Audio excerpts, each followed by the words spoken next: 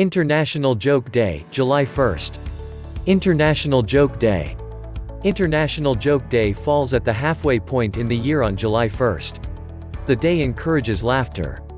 What better way to start the second half of the year than by chuckling and with a smile? The laughter produced by a good joke is a universal human experience. All cultures and all peoples laugh, and a good joke is one way to prompt laughter.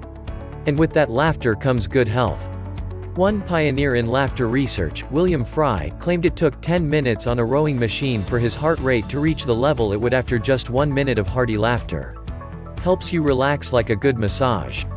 Boosts your immune system and can help fight off colds. Makes you feel good with a boost of endorphins.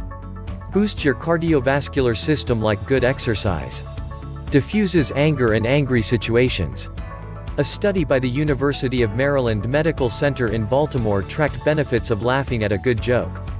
Using a questionnaire, the study determined that subjects with heart disease were 40% less likely to laugh in many situations compared to those without heart disease. On the contrary, they were more prone to anger and hostility.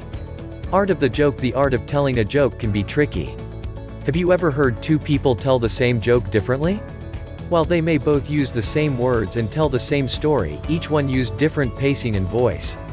How we deliver each element of the joke has as much to do with the joke as the words.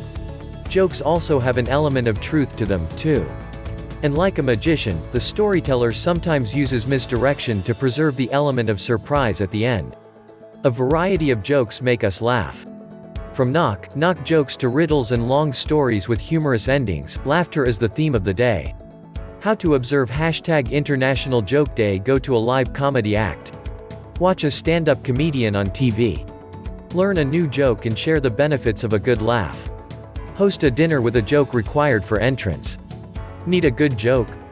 Since short jokes are easier to remember, find them here. Use #International Joke Day to share on social media.